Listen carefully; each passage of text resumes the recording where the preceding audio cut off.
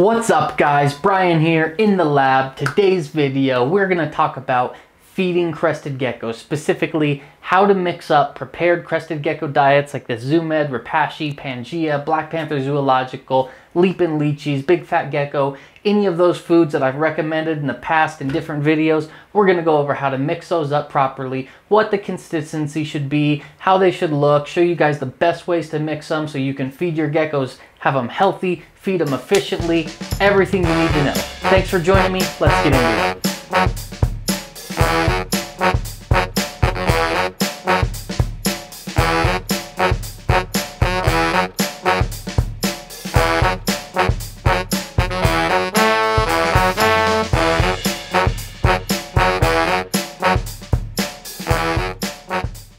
Alright guys, before we get into mixing the food, I'm going to show you a couple of different food dish options that I highly recommend based on how many geckos you have, how old your geckos are, those types of things. So let's get into that first. First up, this is the most popular, the Pangea Ultimate Magnetic Ledge. It's made to look like a rock. It's magnetic, so it clips right to the side of your cage, right through the glass. It'll stay up, it's steady, it'll hold any size gecko. These are really popular, really cool. Highly recommend these if you have a nice decorated cage that you want to add a good looking food dish to.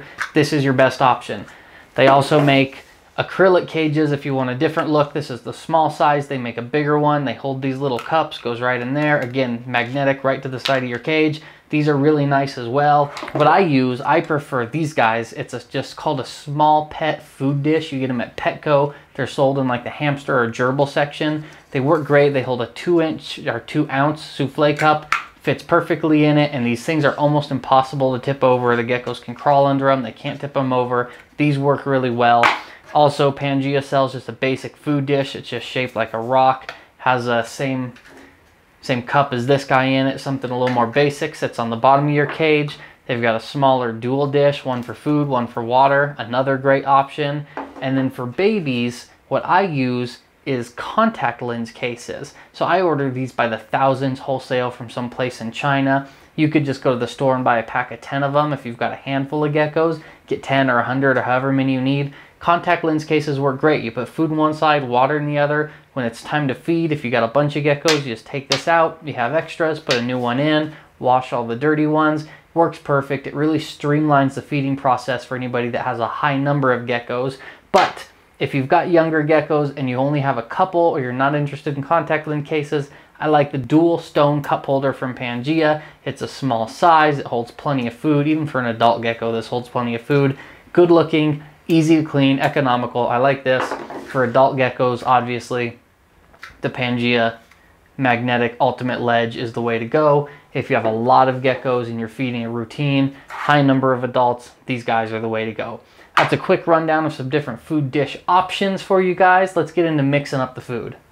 So first up, I'm going to show you how to mix up food for one gecko or maybe just a couple geckos if you're mixing food in each individual dish. The things you're going to need here obviously is a bag of gecko diet, the food dish that you're going to fill up, in this case the Pangea stone holder with the cup, and I like to use a little screwdriver. This is just an old small screwdriver I have. It came with my sprinkler system. Any small screwdriver, or some people use a toothpick, anything small like that you can use to stir up the food is really, really key and makes this a lot easier. So for this demo, I'm going to be using the Zoomed food. There's a whole bunch of good gecko diets out there. I've got a lot of videos on that, so if you need a recommendation for a good diet, check our playlist. I've got a complete crested gecko review video that'll show you the best gecko diets to use. But this Zoomed diet, the newer Zoomed diet, the reason I'm going to use this for today's demonstration is because they ship the Zoomed diets with a scoop inside them, which is super, super helpful. As I spill gecko diet all over the table, it gets everywhere, it's inevitable. But this scoop is incredibly helpful. If you don't have a diet, I would recommend buying one bag of this Zoomed just to get the scoop, or buying a scoop similar to this just for the measuring purposes for mixing your food. But this scoop tends to be a good amount to feed an adult gecko.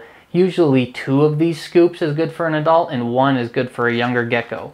So we'll do this twice. The first one, I'm going to do an adult gecko with this larger Pangea stone gecko feeder. Now obviously you want to take the disposable food dish out, You can feed the food right inside here. It's just easier to use a disposable dish. I find you can wash and reuse these disposable dishes plenty of times, 20 or 30 times before you need to buy a new one. They're really easy to wash. They're a lot easier to wash than this. And then you just leave this in the cage.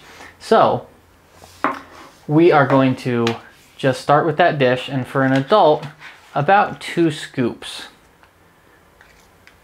Just take 1-2 scoops of Gecko diet, pour them right in there, and then depending on the brand of Gecko diet you're using, it's anywhere to 2 to 3 parts water for 1 part Gecko diet. So that means for 2 scoops of Gecko diet, we'll start with 4 scoops of water and then add more as necessary. I've just got my little squirt bottle here, so I can easily add 1, 2, 3, 4 scoops of water. And as you can see, that about fills up this dish. And then I just use my screwdriver to slowly stir it around without spilling it. And it does take a few minutes to stir it and get all the clumps mixed together. But as you can see, it starts to thicken up nicely. And for this Zoom Ed food, 4 parts water is about perfect. Now when you first mix the food up, it will be a little more watery, and as it sits, it will thicken a little bit. And ideally, the consistency you're going for is about that of ketchup. Anywhere between ketchup and a thick milkshake is what you want. And as you can see, that's a little bit waterier. It will thicken up as it sits, but having a small screwdriver or something like this to stir it with is perfect. It helps so much. So if you're just feeding 1 gecko, that's all you got to do. Measure out your food. Like I said, with the Zoom Ed, it's 2 parts food, 2 parts water, I'm sorry, to 1 part food. With some of the other brands, some of the Pangeas mix up a little thicker, so you can do 1 part food to 3 parts water. You just have to test the food that you're using and try it. That right there is a perfect amount to feed your adult gecko every 2 to 3 days. There will be extra food left over. You always want to feed more than your gecko will eat, just so you can be assured that your gecko is getting enough to eat. If there's no food left over, your gecko might want more food. So feed a little extra. It's cheap enough food that you can overfeed just to feel confident your gecko's getting everything they want. They will not overeat. They're not like some animals that will eat and eat and eat until it hurts them physically. They'll only eat when they're hungry and when they need it. So feed a good amount of food. Your gecko will probably only eat about half of that, if that, but you want to feed extra so they have plenty of food. That's how you mix up food for an adult. Let's do it again for a baby. I'm going to use the smaller cup. This is out of our Pangea dual stone holder. This is nice because you can put water in one side, food in the other. And the same idea. Just want to take your scoop, do about 1 level scoop of the Zoom Ed diet. And like I said, this works for all the different brands of food. Pangea and Repashy is the one we use most here. 2 scoops of water, that about fills it right to the top. And then carefully stir it around.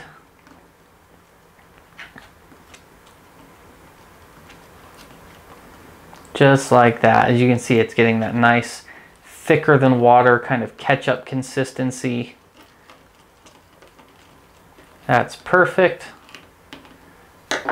Go ahead and drop that guy right inside your dual stone cup holder. And there you go. Put this right in your baby's cage, or leave this in your cage, put the food in there. That's plenty of food for any baby or juvenile gecko. Even a small baby gecko only needs about 1/4 of this. So you could even do a half scoop of food and 1 full scoop of water for a real small gecko. Anything 10 grams or larger, that is plenty of food for 2 to 3 days. They are not even going to eat close to all that. But it's good to overfeed, like I said. So that's a real quick, easy guide on how to mix up food for 1 or maybe 2 or 3 geckos. If you're mixing each dish by hand, that's the proper consistency you want to look for. 1 part food, 2 parts water, maybe 3 parts water if you need to thin it down a little bit if it's too thick, but it should be that ketchup or milkshake consistency. So if you've only got 1 or 2 or maybe a handful of geckos and you're mixing up the food in each individual dish, that's the way you do it. That's a good look at the consistency you want the food to be. And like I said, feed every 2 to 3 days, your geckos are going to be happy. But let's say that you got a gecko and then you figured out how addictive they are and you ended up with like 10 or 12 or 20 geckos, or like 3,000 of them, like some people who won't be named. So let's say you've got a ton of geckos and you need to figure out how to feed all of them quickly, more efficiently with a larger collection. So what you want to do, there's a lot of ways to go about this. The most common way is people will tell you to get one of these shaker bottles. This is the kind of bottle people use for protein shakes, like when they go to the gym to mix up a protein shake. It's just a water bottle with this kind of springy metal ball inside of it, and you put that in, put your food in, and shake it up, and this ball shakes around, and this helps break up the clumps of Gecko Diet. Gecko Diet and protein powder are about the same consistency, and you mix them up to the same consistency. So the thinking there is very sound, and that is a good way to do it. However, it's not the most effective way to do it. Sometimes this ball just isn't good enough to break up all the clumps of diet. Sometimes it just doesn't quite get the job done, and you end up with thick, clumpy food or dry spots of clumped Gecko Diet in your food. A better way to do it, realistically, for not that much more money, because these are pretty cheap, but for not that much more money, I would recommend getting a smoothie blender like this guy. A small smoothie blender. So this is the Ninja style blender. It's kind of a more expensive one. You can get a cheap small smoothie blender that looks just like this at Walmart or Target for like $20. A good blender bottle is 10 or 15 bucks. So for just a few more dollars, I would highly recommend getting a smoothie blender. And this makes it so much easier to mix up a larger amount of food if you're feeding a lot of geckos. The next thing you need is a squeeze bottle. You can get these again at any basic store, Walmart, the dollar store usually has them. And it's just like a ketchup bottle, a clear ketchup bottle. So the best way to do is mix your food up in the blender, put it in the ketchup bottle, and then you have an easy way to dispense it into a large number of food dishes very quickly. It makes feeding a lot of animals a lot easier. Let's go ahead and mix up some food. I'll show you how that works now in a bigger amount. All right, so mixing up a larger amount of food for a bigger collection of geckos. I usually buy these bigger jars of Rapashi. They're nice because they also come with a nice scoop to help you measure it out. So it's real easy. Again, I prefer to use these blenders. And I always add the water first, because sometimes if you add the gecko food first and then you add the water, the gecko food kind of gets glued to the bottom of the cup, and you end up having to go back in with a knife or a little spatula or something and scrape it off, which just isn't very convenient. And when you get to larger amounts of food like this, you know, once you mix up enough food, you get to the point where you can pretty easily eyeball how much food versus how much water you need. So I tend, when I'm feeding, I don't really measure it out exactly like I did with the smaller amount. I just kind of eyeball it. I know it's going to be close, and then if I need to go back later and add more food or more water to get the consistency right, I can. But basically, this just makes it so much easier. You put your food and water in there, put it on your blender. A few quick turns, and you've got perfectly made quick food. It's so easy, so fast. You don't have to stand here and shake it.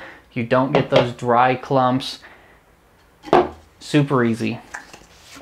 They do make lids for these as well that have a pouring spout, so it's a little easier to pour this then into your squeeze bottle. But I'm just going to show you guys the consistency you're looking for. This is about perfect. You see how that pours? It's real thick, just like you would get a milkshake or real thick, good ketchup. That is absolutely perfect, that consistency right there. You can pour that right into your squeeze bottle, and then it's super easy just to go down the line on a bunch of different cages and feed them all at once. As you can see, so much faster than trying to mix each cup up individually. I highly recommend, if you're going to feed a large number of geckos, get yourself just a cheap smoothie blender. Like I said, Walmart or Kmart or even Amazon. I mean, who goes to the store and shops these days, right? Trust me, I work at UPS. I know y'all are ordering everything online. Get online, get on Amazon. I'll link one down below. Hell, I'll make this easy on you. I'll put a link down below for a cheap, good smoothie blender. If you've got a lot of geckos, get one of those. You won't regret it. It makes your life so much easier. Thank you so much for watching, guys. I think that's all I have for you today. I can barely talk. That's all I got for you today. Just a real quick video. how to mix up your gecko diet, showing you guys the proper consistency it should be. I hope this helps you out. If you have any questions at all about feeding your geckos, leave me comments down below, shoot me a message. AltitudeExotics.com, Facebook and Instagram is at AEGeckos. Shoot me a message if you guys have any questions about feeding your geckos. I'm always happy to help. Thank you so much for watching. Brian here, Altitude Exotics. Have a great day. We'll see y'all soon.